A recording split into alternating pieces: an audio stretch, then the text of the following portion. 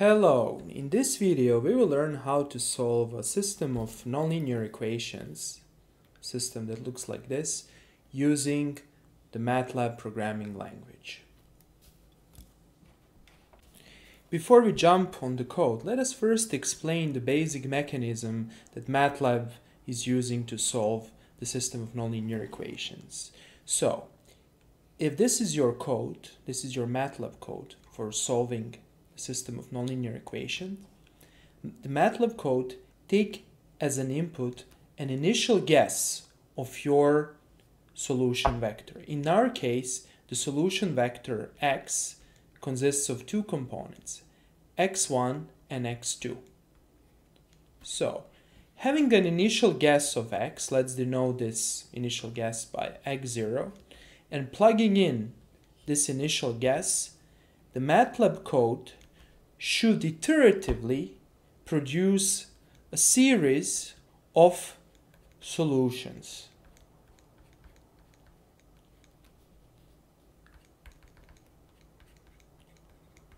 All these solutions are actually computed iteratively. That is, there is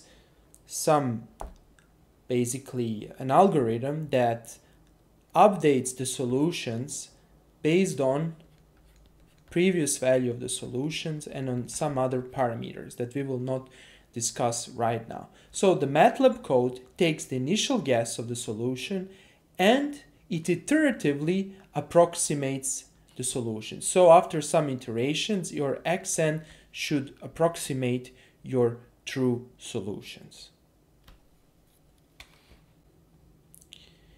I have created a post that provides a detailed explanation of the procedure I used to solve this equation using the MATLAB programming language, and this code, its link, can be found in the description below this video.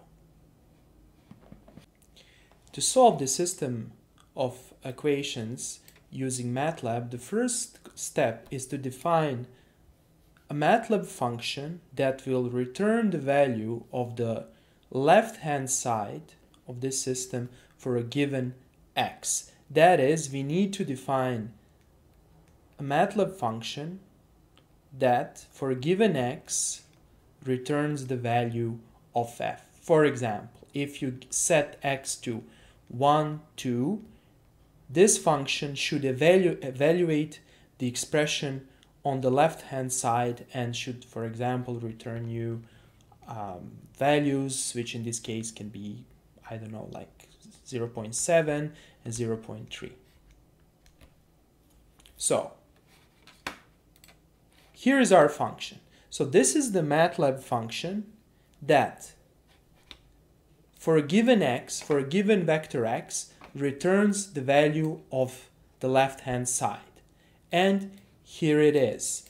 X of 1 corresponds to the first entry of the vector x, and x of 2 corresponds to the second entry of the vector x.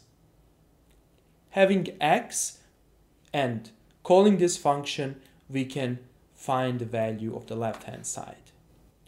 Our goal is actually to call this function from another script. To do so, we need to save this function. So, by saving this function, let us save it in the folder on the desktop. The folder name is nonlinear function, and you should save the function as follows, and you click on save. Okay, now this function is saved. The next step is to set this function to be in the MATLAB's path.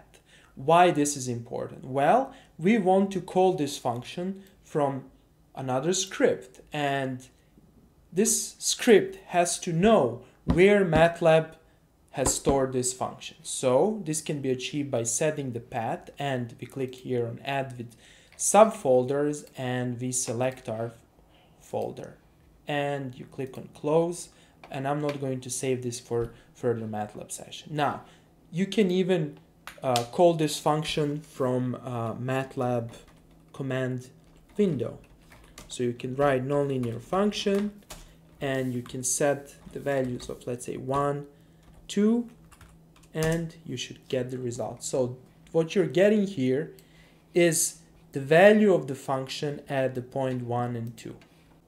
Now that we have defined a function that basically defines the left-hand side of the nonlinear system of equation, we can create another script, and from this script we are going to call this function and we are going to solve our problem.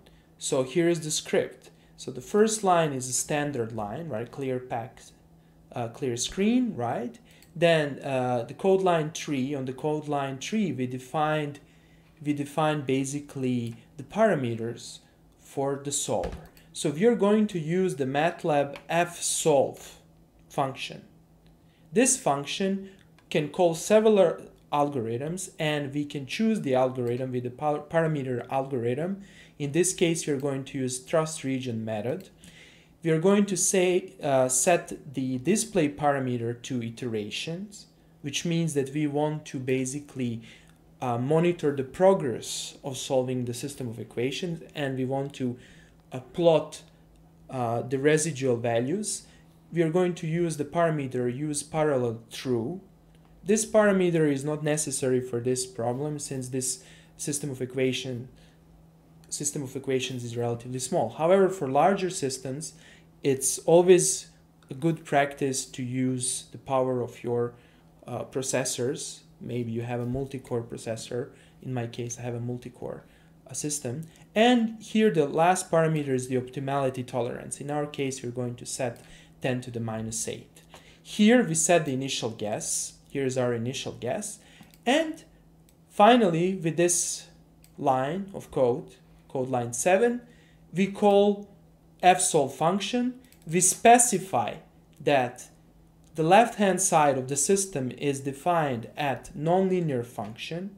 So we say to MATLAB, call this function to evaluate the left-hand side. We set the initial guess and we set the options.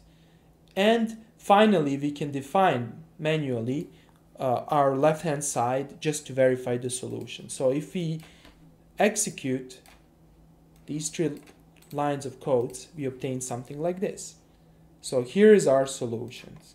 So what you can see here is the progress. We are plotting the progress since we are setting the parameter display to iteration. So this is iteration, this is function count, this is basically the value of your left-hand side, and this is the norm of the step used to solve. And this is the final solution vector. This is our vector x that approximates the solution. This is x of 1, this is x of 2.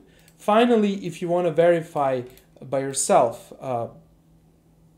how good is your solution, you can evaluate these 3 lines of code, and you can see that your norm of your left-hand side is 10 to the minus 15, which means that you have solved your system quite accurately, up to machine precision, basically. Thank you very much for your attention.